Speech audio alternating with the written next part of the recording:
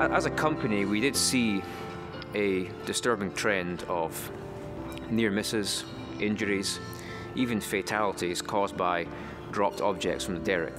In particular, the safety collar, which is the very item that the safety lock is intended to replace. Nobody seemed to be taking the initiative to design a jar with an autonomous module that wouldn't require any human intervention. So traditionally when you rig up a safety collar, it's to keep the jar from cocking and then potentially firing in the derrick, which could cause extreme risk and potential bodily injury. So to remove the thing is the ideal piece, or the ideal thing you'd want to do. You increase the safety of the operations, and you add efficiency where efficiency didn't exist before. When I think about the financial benefit of the safety lock module, it really wasn't the driver behind why we developed this technology. How do you put a price on someone's life? How do you put a price on someone coming home safe at the end of the day?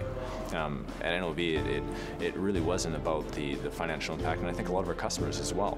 It's not about the financial impact of the tools, it's about making sure that we don't have accidents of the rig that cause harm to the people that have to work in that space. We have made a step change in the way drilling jars are operated by eliminating a safety concern that has been existing for years and that's put so many people's lives at risk. This technology starts a trend where every piece of equipment that goes downhole turns into an intelligent tool, a tool that requires less human interaction and does what we want it to do automatically.